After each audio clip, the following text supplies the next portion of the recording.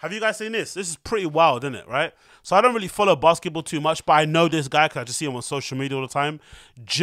Morant has what you call it, been in a bit of hot bother because for whatever reason he decided to jump on Instagram Live and brandish a gun while he's wearing this like really tight diamond choker around his neck and playing whatever music he's playing in the background. And you know, for most kids or for most rappers and stuff, it wouldn't be a problem. But him being a professional NBA player, a current, very what's that called? Very visible and very popular NBA player is definitely something that you shouldn't be doing in the slightest. And it's made even worse because the kid, if I'm not mistaken, comes from a pretty good background. Like he was raised in a pretty decent family, in a good neighborhood and whatnot. And by all accounts, he never was a real troublemaker. So to suddenly in your like mid-20s or early 20s to suddenly turn into some goon is really cringy. You see it a lot online, which I'm liking. As much as people like to kind of proliferate or kind of, you know, egg on this whole gang culture thing with documentaries and shit online, you do see this meme online with people taking a piss out of certain people who like join gangs in their late 20s. It's kind of a, you know, it's kind of R-worded. For the most part, you would imagine, you know, from even me being in like bad neighborhoods, most of the kids that end up in gangs, it's not necessarily something you do to kind of show off and be cool. It's just something that happens because of the, you know, the environment you're in. And sometimes you don't even realize you're in the gang until you're in one because your friends are just your friends. They just, you know, you don't even think about them as gang. You're just kind of people you hanged around with since you were like 5 or 6 years old. So it's for kids who grew up in circumstances that didn't require them to roll in groups of packs of gangs of people to protect themselves, to go from living in a private to living in a good area, being in a private school, but then want to adopt all that lifestyle, someone that lived in those kind of neighborhoods, is really bizarre. It doesn't make any sense. People are obviously going crazy over it. So, courtesy of the BBC, Ja Morant, Memphis Grizzlies guard, takes full responsibility as NBA investigates social media video.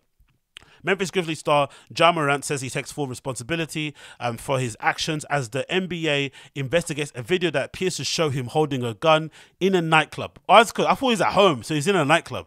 God almighty. All-star guard Morant, 23, appeared to hold up a handgun in a live broadcast on his Instagram page on Saturday. It occurred hours after the Grizzlies lost. They lost as well. Imagine, man, the goal and some professional athletes nowadays have like no shame. I talk about even footballers being the same thing. You'll see these footballers, like my team, Man United, we lost flipping 7-0 to our worst rivals, our most fiercest rivals, Liverpool. And you'll see some of these flipping Man United players posting videos of them in the club somewhere, driving their car, doing this, that, just with their, like, not having a care in the world how this might affect the fans. For me as a fan, I can't watch football for the next week. I skip watching Match of the Day. I'm not watching Match of the Day. I'm not watching the highlights. I'm going to avoid all social media and football stuff. I'm blanking it all out. That's how much it hurts me. But the players, they don't give a crap. You know what I mean? This guy was in a club brandishing guns, throwing up gang signs when the Grizzlies just lost. He's like, what? Morant, who's been suspended for at least 2 games, apologized and said that he would get help. He says, I take full responsibility for my actions last night.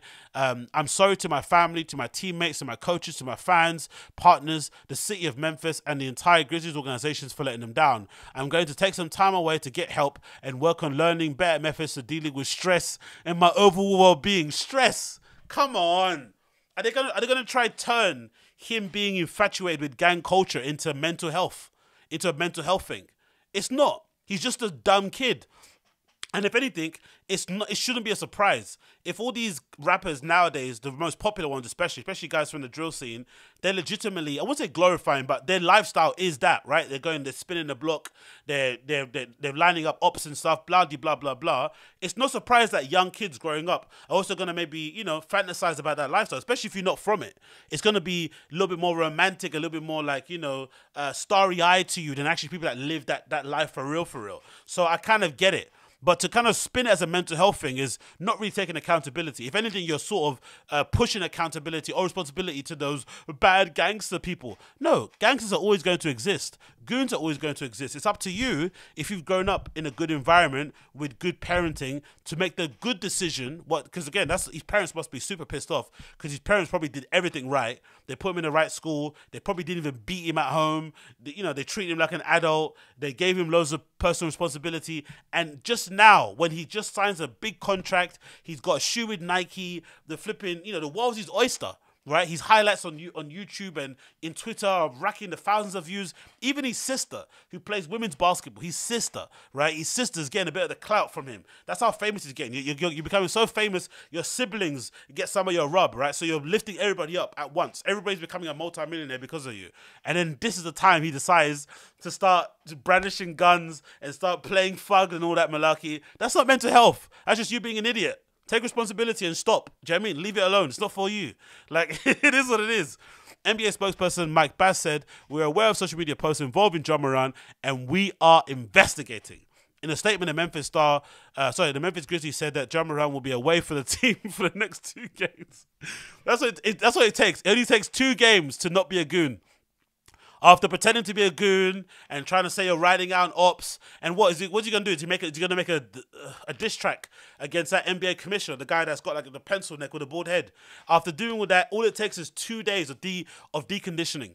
2 days of him watching really wholesome videos of like Kobe Bryant, watching clips of like I don't know, Magic Johnson doing some philanthropy, watching highlights of Michael Jordan working out in the gym, or rewatching that fucking Chicago Bulls documentary on Netflix. That's all it takes. And then he's gonna come back. He's gonna be like, "I'm new now. I'm focusing on the game." It's like, come on, man. The Grizzlies are the second in the Western Conference and face Los Angeles Clippers on Sunday, the Los Angeles Lakers on Tuesday. In the next 2 games, Morant is averaging 27.1 points and 8.2 assists per game this season and made his second consecutive All-Star appearances last month. But yeah, it's all him. It's an idiot move. I don't think I've never seen it in life in real time. Somebody hustling backwards, like you get given everything and then you just like fumble it. If anything, it kind of reminds me a little bit of Brendan Schaub, right? The fact that Brendan Schaub kind of got every cosign, the best introduction into the game, and still manages to mess it up. That's a similar kind of thing, but this is even worse because when you come from like the black community, you making it in sports and become a professional athlete, regardless if you went to private school, that is like a generation. That's like a generational change in circumstances. If you do right by your sport, by your talent, by your gifts, you can legitimately uplift your entire family for generations to come. Like you can set the precedent. Look at LeBron James, right? I mean that his kids are set for life, all because he knows how to fucking throw a fucking ball into a hoop. That's what he can do for you. He can really take you from like 0 to whatever else at the top. So the fact that he's willfully and willingly pissing it all up a wall is hilarious, like hilarious, literally hilarious.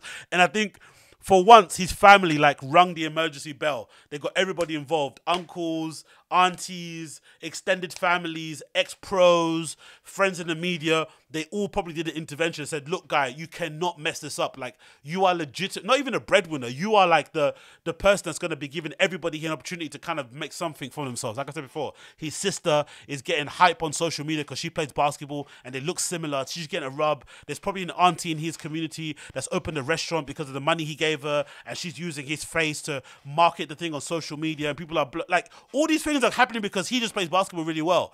And he's kind of got all these responsibilities now with other people that he has to look after. Obviously himself also, but he has to keep that in mind. So to willfully and willingly do what he's doing now is legitimately hilarious to me. Because I don't know why. Sometimes when I see people like fucking up on purpose when they don't have any reason to, it's like, wow, man, you're doing this like with full consciousness.